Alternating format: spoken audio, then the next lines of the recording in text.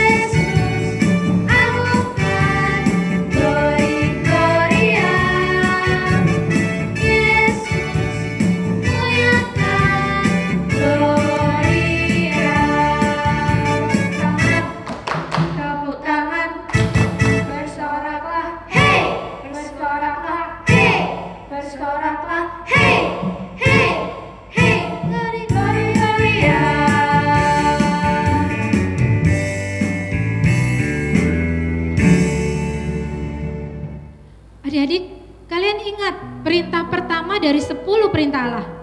Aku tahu, Rasul. Jangan ada padamu Allah lain di hadapanku. Iya benar. Jadikan Tuhan Yesus nomor 1 dalam hidup kita. Dia akan selalu menyertai kita. Rasul, seperti Ya? judul lagu tim song bulan ini, Jesus, you're my number one. Iya. Mari kalian sudah hafal semua? Kita nyanyikan sama-sama ya dengan gerakannya.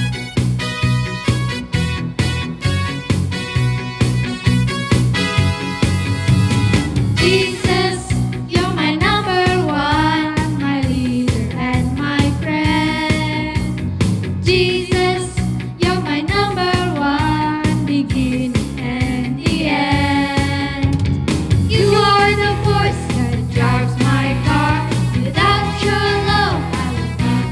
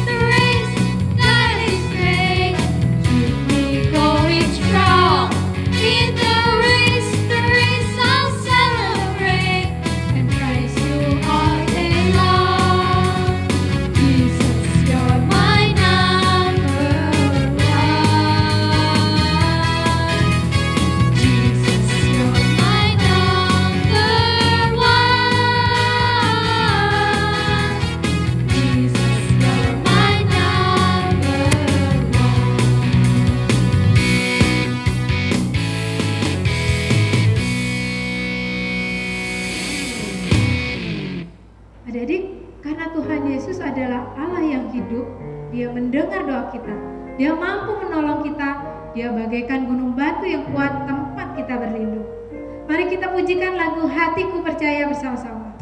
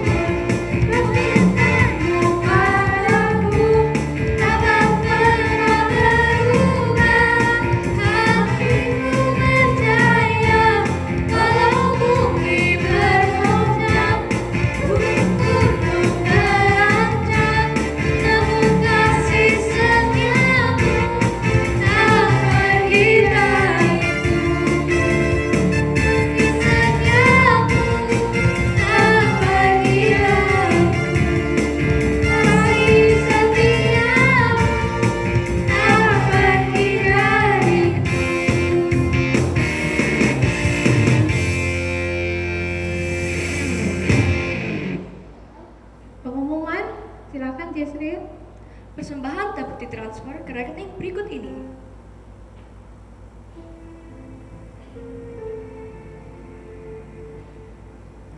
Jangan lupa untuk subscribe dan like YouTube Komisi Anak Smile GKT Hosana Bumi Permai. Juga follow IG Smile ya. Jadi Tuhan Yesus adalah sahabat kita yang sejati. Dia mengenal kita sangat baik, bahkan rela berkorban nyawanya bagi kita. Mari kita berjanji untuk mengasihi dan taat kepada Tuhan Yesus sampai kapanpun. Menjadikan Dia Tuhan dan sahabat kita dalam hidup kita selamanya. Yuk kita nyanyi Yesus Sahabatku.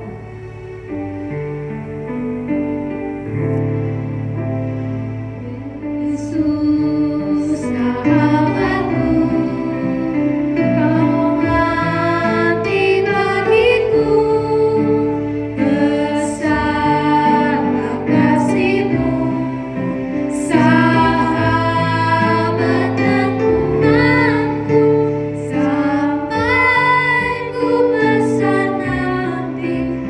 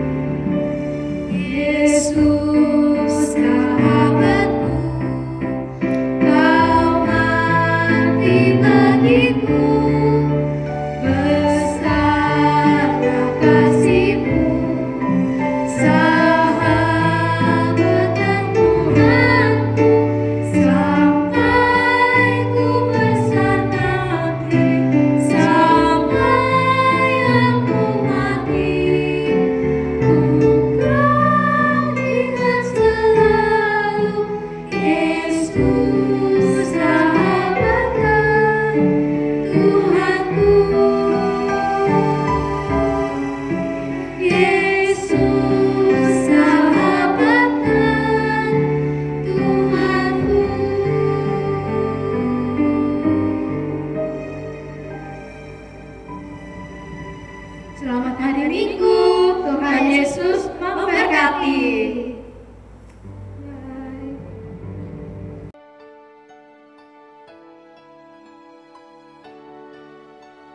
Shalom teman-teman, sebelum kita baca firman Tuhan, mari kita berdoa. Tuhan Yesus, sebentar lagi kami akan membaca firman-Mu. Tuhan tolong sertai agar firman yang didapat hari ini bisa dimengerti dan bisa kami praktekkan dalam kehidupan kami sehari-hari. Terima kasih Tuhan Yesus, dalam nama-Mu kami sudah berdoa dan mengucap syukur. Haleluya, amin. Terima kasih adik JC. Shalom adik-adik semua. Adik-adik, kita terus berdoa ya agar kita tetap sehat selalu ya, dan kita akan bertemu kembali ya dalam keadaan sehat-sehat. Nah, adik-adik, hari ini kita akan belajar tentang Hanes Tugas. Nah, saya punya pertanyaan. Apakah adik-adik pernah menceritakan kepada Tuhan soal perasaan kalian? Nah, saat kalian sedang merasa senang, pernah ya? Nah, bagaimana ketika kalian marah, tertekan, kecewa? Pernah kalian juga menceritakan pada Tuhan? Tuhan sebenarnya menginginkan manusia datang padanya dengan perasaan yang sesungguhnya. Sayangnya, banyak orang menyimpan perasaan-perasaan yang negatif. Nah, Tuhan memang bilang ya pada kita, bersukacitalah senantiasa dalam segala hal ya. Tapi bagaimana dengan perasaan-perasaan itu? Apakah Tuhan mengabaikannya? Nah, adik-adik, Tuhan bisa mengubah yang negatif menjadi positif. Tuhan bisa menaruh sukacita dalam hati kita. Tapi Tuhan tidak pernah meminta kita untuk mengangkat perasaan-perasaan kita yang sebenarnya. Tuhan pun pernah sedih dan marah. Adik-adik, kita ini manusia yang memiliki perasaan, dan Tuhan mencintai kita apa adanya, apapun perasaan kita. Nah, hari ini kita melihat beberapa bagian Alkitab, khususnya kitab puisi, di mana ada beberapa orang yang menyatakan isi hatinya kepada Tuhan. Yuk kita lihat bagaimana pemazmur berkomunikasi pada Tuhan dalam berbagai perasaan yang dialami mereka. Nah, pertama kita buka ya dari kitab Mazmur 42 ayat 4 sampai ayatnya yang ke-6. Nah, Stella akan membacakannya buat kita. Mazmur 42 ayat 4 sampai 6. Air mataku menjadi makananku siang dan malam, karena sepanjang hari orang berkata kepadaku, di mana Allahmu? Inilah yang hendak kuingat, sementara jiwaku gundah gulana. Bagaimana aku berjalan maju dalam kepadatan manusia, mendahului mereka melangkah ke rumah Allah dengan suara sorak-sorai dan nyanyian syukur dalam keramaian orang-orang yang mengadakan perayaan. Mengapa engkau tertekan, hai jiwaku, dan gelisah dalam diriku? Berharaplah kepada Allah, sebab aku akan bersyukur lagi kepadanya, penolongku dan Allahku. Terima kasih adik Stella. Nah, adik-adik, kira-kira apa yang terjadi pada pemazmur sehingga dia bisa merasakan hal seperti itu? Ya, pemazmur tahu harapannya hanyalah pada Tuhan saja. Tapi terkadang manusia meragukan imannya. Ya, karena tertekan, ya, makanya dia meragukan iman.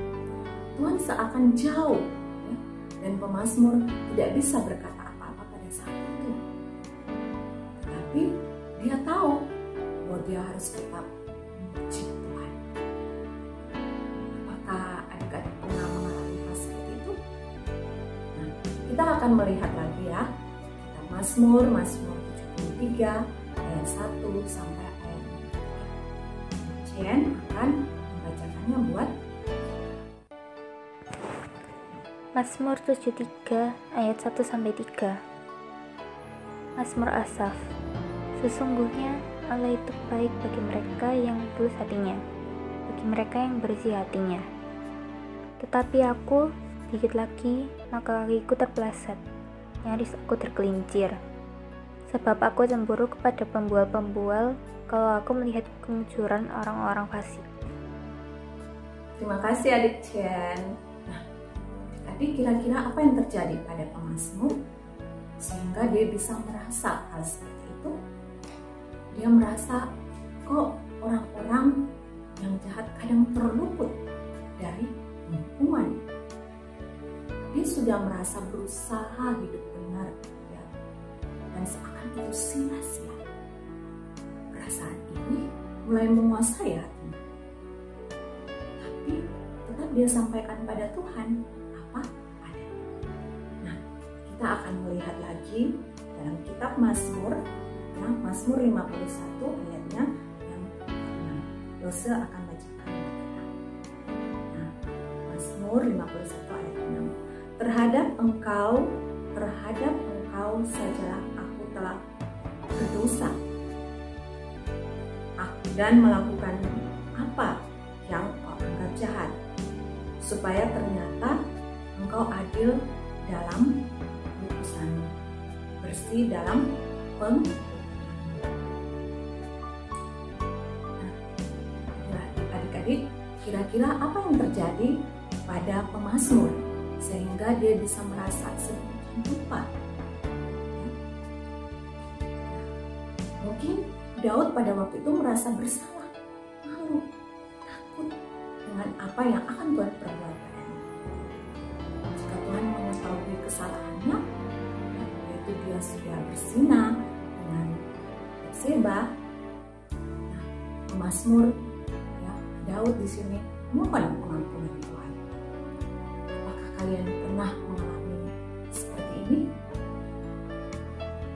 Nah, adik-adik, banyak orang merasa kita harus memiliki perasaan yang baik-baik saja ketika berbicara dengan Tuhan. Itu salah. Tuhan justru kita datang padanya dengan segala perasaan kita.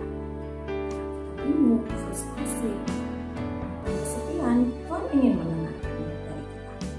Bila kita senang, Tuhan pun ingin mendengarkan. Ya, adik-adik, yuk kita tonton video yang satu ini. Hi everybody, my name is Jeremy and this is my niece, Darcy! and my nephew, Keith! and we're here with an object lesson for you, and I'm sure you can tell what it's about. We've got what? Good. And we've got Bad. and we've got this little arrow in the middle here, right? Now, in life, we have to make decisions. Sometimes we make Bad decision. and sometimes we make. Good decisions. You can see which way is the arrow. Is it facing towards good or bad? Bad. The arrow is facing towards bad because naturally we make what decisions? Bad. No, we can make good decisions, Yeah. but there's something in us called a sinful nature, and we tend to make bad decisions first, usually instinctively, right? Like if someone calls you a name or someone takes something that's yours, you probably want to hit them or say something mean about them, right? That would be a bad decision. So naturally, we want to do more bad decisions. But Jesus tells us that He gives us the Holy Spirit, and the Holy Spirit helps us make good decisions, right? So I've got this jug of water, and this jug of water is going to be the Holy Spirit, okay? Yeah. And this glass is going to be you, right? So the glass is you. Now, when you ask the Holy Spirit to help us, Jesus says the Holy Spirit will help us and guide us in truth. So when you are filled with the Holy Spirit, God takes our sinful nature, which is aimed towards what? Bad. And makes it Good decision. good. Did you see that? Yeah. What made the difference? The Holy Spirit. The Holy Spirit is what turned what was one way into the other way. Nah, adik-adik, dari video ini kita bisa melihat Tuhan bisa membuat yang buruk dan kita menjadi yang baik. Sebab Dia yang memiliki perasaan kita. Ya. Dalam kitab Mazmur 145 ayat 18, ya, di situ situ dikatakan Tuhan dekat pada setiap orang yang berseru kepadanya, pada setiap orang yang berseru kepadanya dalam kesetiaan. Ya, adik-adik, Tuhan peduli dengan segala perasaan kita, sehingga kita tidak perlu menyembunyikan. Ekspresikanlah segala perasaan adik-adik yang sebenarnya kepada Tuhan. Oke, adik-adik, kita akan berdoa ya. Kita akan mohon kepada Tuhan ya, agar Tuhan yang menolong kita untuk dapat kita mengekspresikan apapun itu perasaan kita kepada Tuhan. Mari kita berdoa. Tuhan Bapa yang bertata dalam kerajaan surga, Tuhan yang selalu baik dan sangat baik kepada kami, anak-anak-Mu. Kami bersyukur Tuhan, kami boleh bersama-sama belajar firman-Mu. Tuhan, dengan apa yang Tuhan ajarkan untuk kami di hari ini, kami mau untuk lebih lagi setia datang kepada-Mu, mengekspresikan segala perasaan yang kami rasakan. Roh Kudus yang akan tolong kita membantu kami untuk terus datang dekat dengan-Mu. Ini kami Tuhan, anak-anak-Mu, tolong kami, dan biar hidup dan kehidupan kami selalu dan senantiasa menyenangkan hati-Mu. Hanya di dalam nama Yesus kami berdoa. Amin. Oke adik-adik, sampai ketemu ya di minggu-minggu yang